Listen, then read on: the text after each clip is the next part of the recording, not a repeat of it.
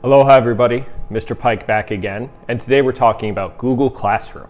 Now if you've worked with me before, you know we've used Classroom for turning in things like writing assignments, but there's so much more we can do with it.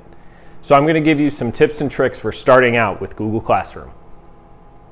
To get on Google Classroom, first go to Chrome, and in the address bar type in classroom.google.com. When it first comes up, you may see some classes you're in already, or you may need to join a class. If your class has not been set up already, your teacher will need to give you a class code. It'll look like this, 7 numbers and letters that you'll need to enter to join your class. To join a class, click on the plus button at the top of the page and click Join Class. Where it says Class Code, you're going to type in the code that your teacher has given you. It should be a combination of letters and numbers, 7 of them, and when you're done, click the Join button.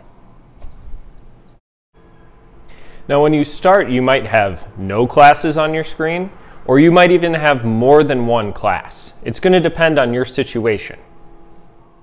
Class is set up, all you need to do to enter it is click on the name of the class.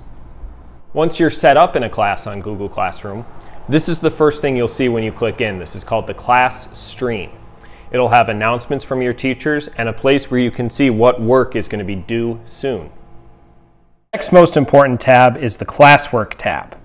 I'll do a video later on how to upload work here. As the year goes on, this Classwork page will be filled with more assignments.